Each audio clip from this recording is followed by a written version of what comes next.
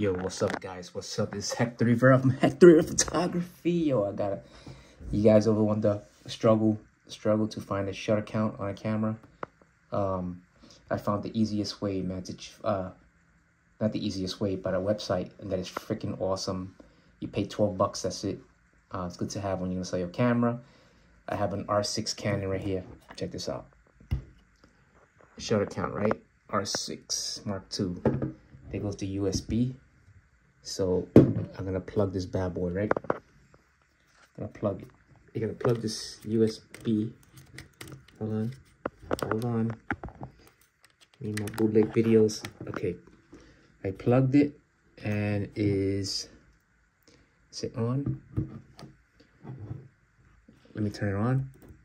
Ooh. Okay, I just turned the camera on. So cancel that. So the shutter count, look at this website. It's called shuttercheck.app. Shuttercheck.app. Click on it. Right here. Shuttercheck for Mac users. Alright? You buy. Now, I already bought it, but it's like 12 bucks. And it gives you the shutter count and plus more. So that's the website. Shuttercheck.app. That's the website. All right. So look, I already downloaded the thing. It's right here. Shutter check. So all I do is this. I already plugged the camera. All you do is click on this. Shutter check.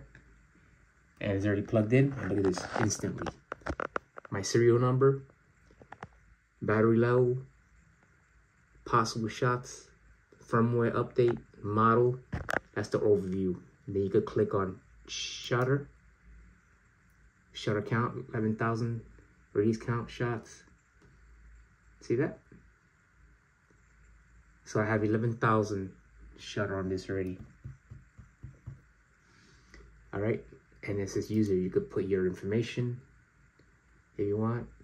Shutter count, overview.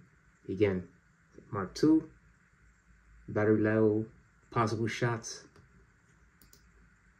release count, shutter count. That's have 11,000. So that's the website, man. All you do, 12 bucks I paid. So I'll put the link below so you can get it. Best way to get your shutter count on your Canon. Freaking awesome. This is awesome. All right, for Mac, shutter check for your Mac PC. All. Take care, bud. Thanks. Okay. Hector Rivera Photography.